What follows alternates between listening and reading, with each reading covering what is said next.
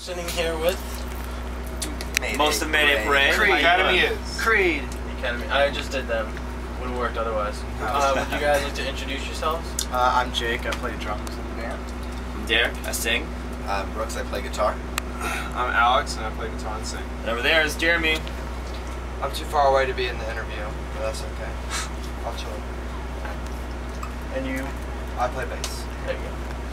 Alright, so you guys have been a band now for 4 years. 4 years, and right now you're on the AP tour. Is this the first time you guys have ever been on this tour? It is, yeah. JP tour, yeah.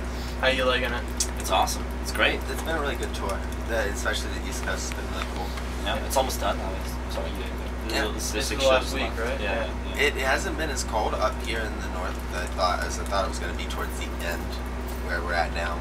It was actually colder in the northwest where we were earlier. That was interesting. The northwest is a little dead, but the rest of the markets have been really good. Yeah. Now, you guys are out of Tallahassee, Florida. Now, where does the name Mayday Parade come from? Really, it's just the name.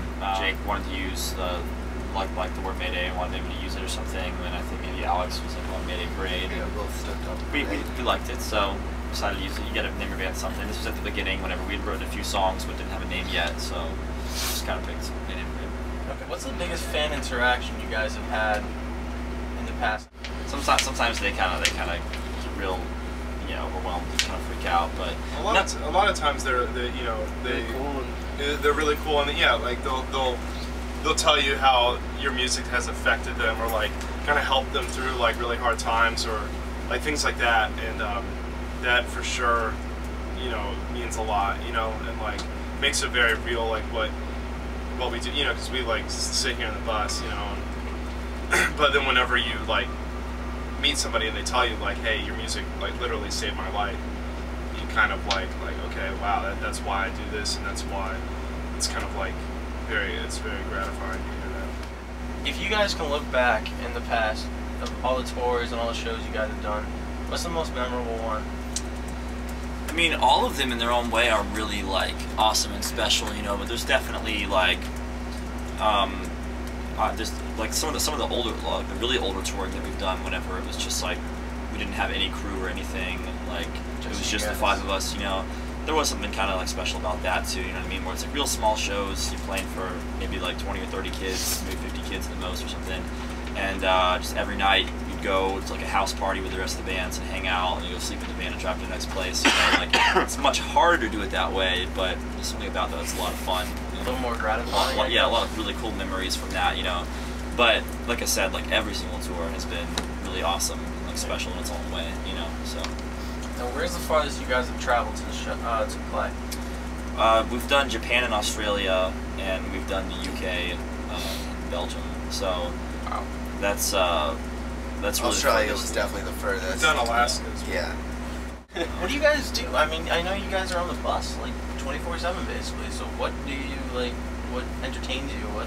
Video games, interviews, radio performances, sound checks, kids.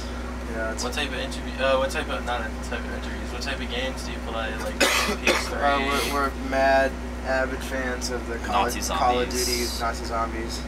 It's the best game in the world. I like to play a little bit of NCAA football, EA Sports. We had been touring, me and Derek, previous to this band, so right out of high school, that's what we did, we tried to do the band thing for a long time. What band were you guys in previously? That band was Defining Moment, which not a lot of people would have known of. I mean, but we did tour up on the East Coast a good bit. So, how did you all meet? We were all friends. I mean, Cabbage was also in their band.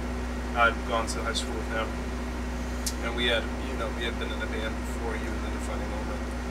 And our old band had practiced with them in their warehouse and everything, and we all like were friends, like pretty close friends. And then I met in Jake's band at the time, practiced also in the same warehouse kind of crowd that all of us would practice in. So I joined his band, and then we were all friends and played shows together and respected each other's music, and the music scene in school, Yeah, like at that time, the music scene in Tallahassee was pretty tight, like tightly knit, you know, and we like pretty much all the bands practiced at the same spot, so you know, everybody knew each other, and it was just kind of like, you know, we like me and Jake's band wanted to tour, but the other members of the band really had like a lot of ties, had a lot of like, you know, commitments in the area, so they couldn't leave exactly, you know, just to go out on tour.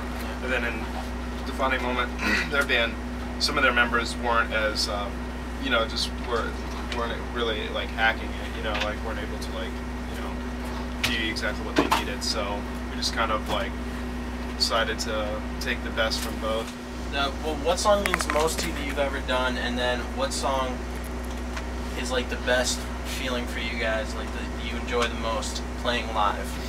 I'd say, you know, that we've ever done, the last Something That Meant Anything on our EP is probably one of my favorites. But as far as like playing live, it's different every night. Like just certain parts move you and certain parts don't. You know, it depends on the night and the mood you're in, and the kids that are, the reaction you get from them, the feedback you know.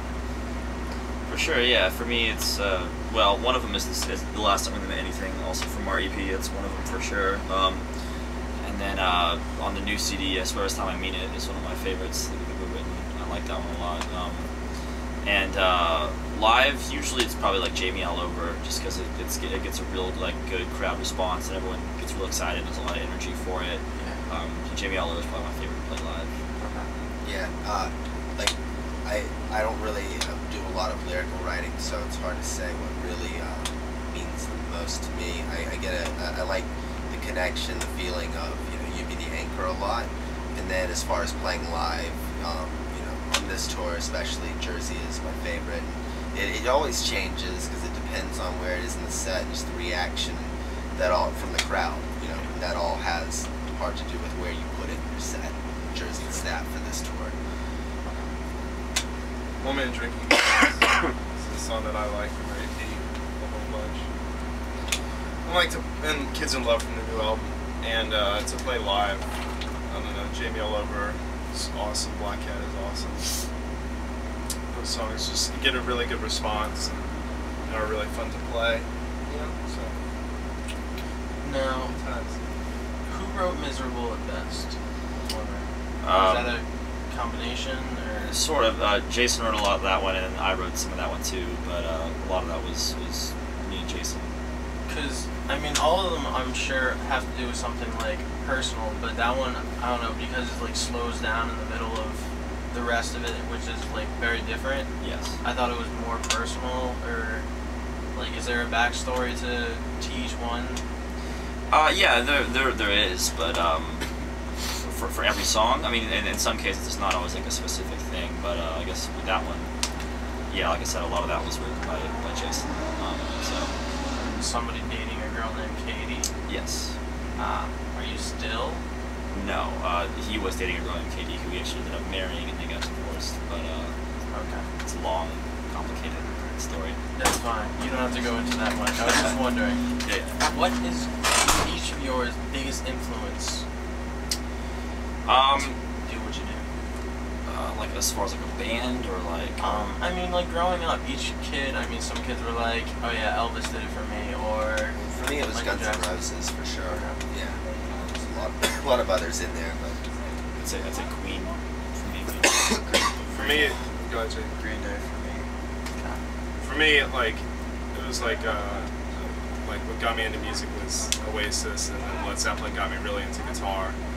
And then talking about it with everybody, it's kind of funny because Dashboard Confessional was probably the first band of like this genre that really got me into like playing this type of music. You know what I mean? And then from there, to the standards. When people think of Mayday Parade, whether it be now or in the future, whatever, what do you want people to, when they hear Mayday Parade, what do you want them to think? Just good, emotional songs that they can relate to, or not, or the songs that they like and enjoy listening to. But I feel like it's pretty emotional stuff, and a lot of people like have a good connection with the songs and can relate to them, and that's cool. You know what I mean? Yeah, it makes it personal. Yeah. All right. Well, thank you very much for taking the time. Thanks for having us.